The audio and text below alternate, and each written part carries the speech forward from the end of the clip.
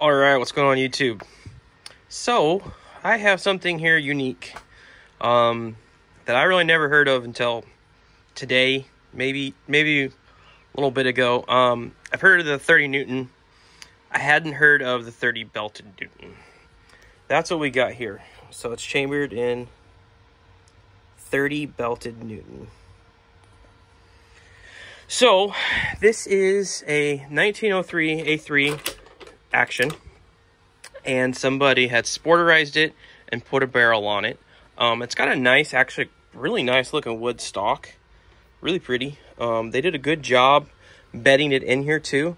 The only thing is the recoil pad, could stand to be replaced. But it's on an amazing action. These Springfield actions are amazing. The trigger actually is in really crisp, really clean. So that's obviously had a trigger job. But they did a good job on this rifle here.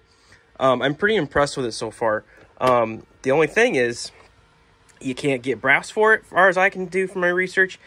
And there's no ammo. So I'm going to have to find a way to locate some dies and figure out what brass I need to size down, because I really want to play with this.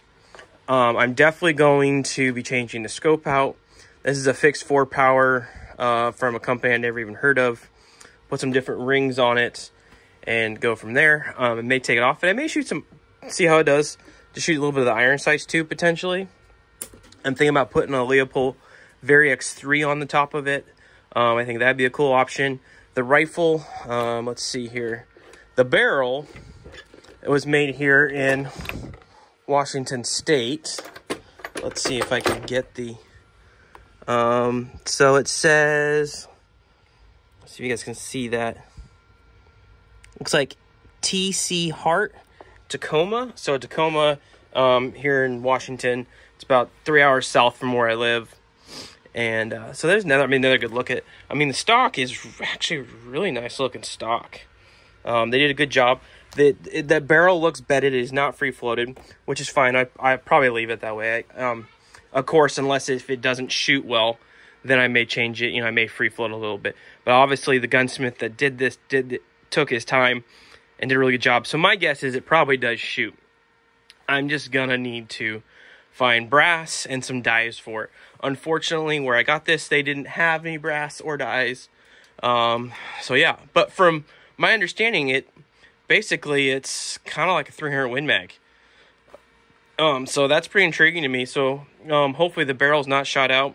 I'll definitely be doing some testing with it and playing with it. But I wanted to just do a quick video, talk about it. It's gonna be a fun project coming up here.